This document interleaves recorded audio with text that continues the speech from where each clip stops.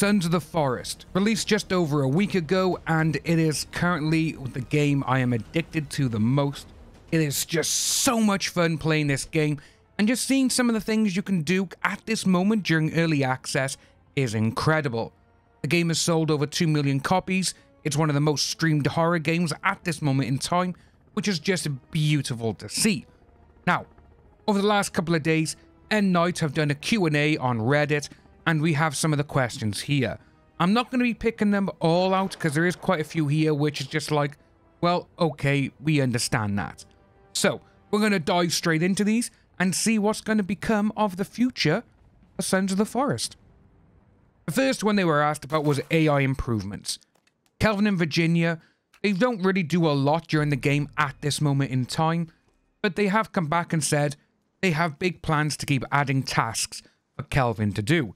Some ideas in progress are having him help construct a wall around your base, fortify, repair the base when needed, which is absolutely fantastic, because at this moment in time, all you can do is finish structure, collect logs, collect sticks, take a break, take item. There's not a lot Kelvin can do at this moment. But seeing that they want to do this, I am all for it. For Virginia, they do plan to add more to her AI, particularly giving her more bravery if she has a weapon, and also depending on how many mutants cannibals she has killed, make her more brave towards them and give her more confidence. Another question that was asked was regarding the characters that we play and who we see as our friends who come into them. Are we going to get any more lore? Are we going to get any more background on these characters in the game? Endnight have said there's going to be a lot more lore and a lot more story pickups, which is amazing.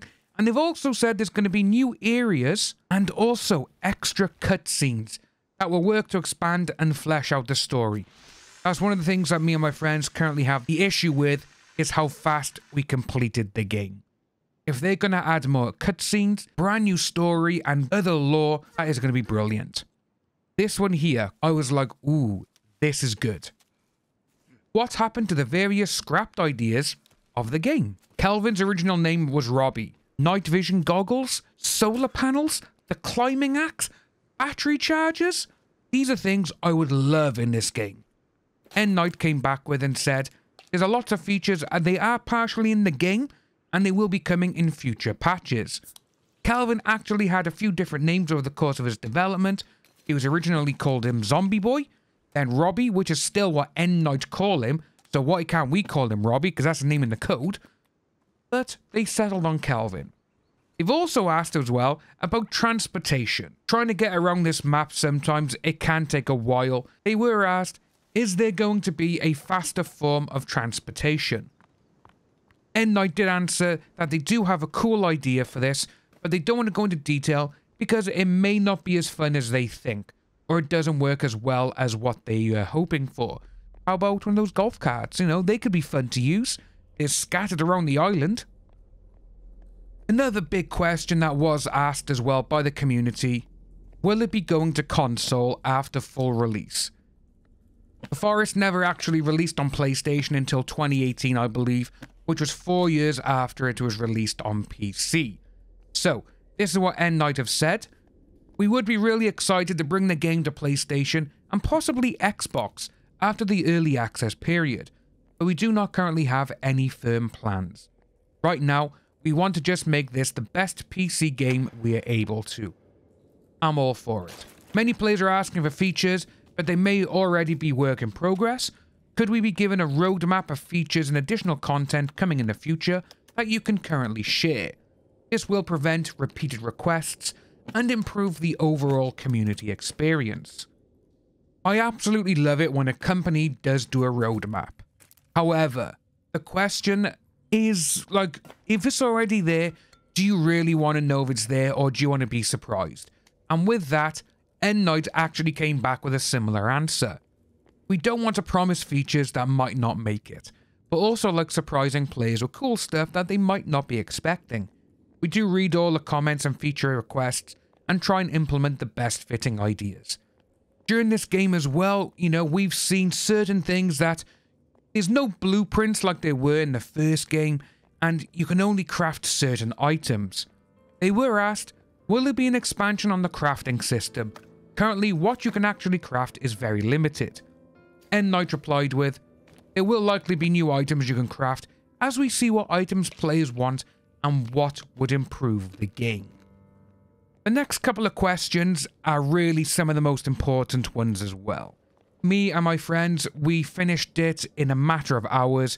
Even though we were exploring, the GPS, it does make it a lot more easier to locate the story and to make your way through certain things. If those pings weren't on the GPS, that would have made it a little bit more, ooh, right, okay, we can explore the area, we can explore the world.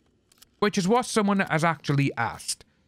How does Endnight plan to improve the pacing of the game?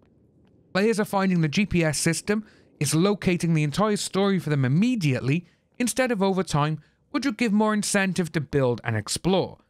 People have suggested possibly adding a compass and the ability to mark points of interest instead. Endnight did come back with, we do have a bunch of ideas we are currently discussing internally, but don't yet have a perfect solution. We do agree it's an issue, and some players are just running all the way to the ending instead of existing in this world. Currently on YouTube, I believe there's a speed run of just below 8 minutes, which is insane. Again, they are doing the stick trick where they're putting the stick down and then go through locked doors if they haven't got the key cards, but again, no, it's still below 8 minutes. Blueprints, like I was discussing earlier, people have asked, will there be more building options? Currently, the freeform building, while very unique, is also very limited in what you can actually do, such as the ghost blueprints. Endnight have said there will be new ghost blueprints added, as well as improvements and extensions to the freeform system. That's what I can't wait for. That is going to be absolutely amazing. Another question I was asked, how does the team plan to expand on hunting survival aspects of the game? We do have some ideas, but nothing concrete we can share yet. Okay, for the hunting, I do want to see more animals, because at this moment we got a couple of deer, we have a couple of turtles, we have a moose. But again, no, with the moose, you know, you can skin him a little bit and you can take the meat, but you can't take the horns. You can't take the head away, you know, like on the other game, where you could place it as a statue on your wall, like the shark heads. That would be cool to see. And if they implement things like that, I do think it would be great. Now, before we do actually finish this, there is one question which was asked more than anything else. Will the log sled make a return? Endnight come out with, this is one of the really cool things about early access. Internally, we didn't realize how much people really liked the log sled, and due to the amount of bugs I had in the first game, we were not sure if it was worth putting it back in or not. In the last week since release, it's become clear that it's something players miss. 1,000,000% yes. This thing, the log sled, people need this to get the logs from the log holders to where they're building. And sometimes it can be a real pain in the ass. But the log sled, yes, I could see that coming back. Obviously, with it being the most asked question as well, I think Endnight are going to go, yeah, let's just put it back in. That's what's going to happen. Let me know if you're enjoying Sons of the Forest down below, guys, and we'll see you all soon.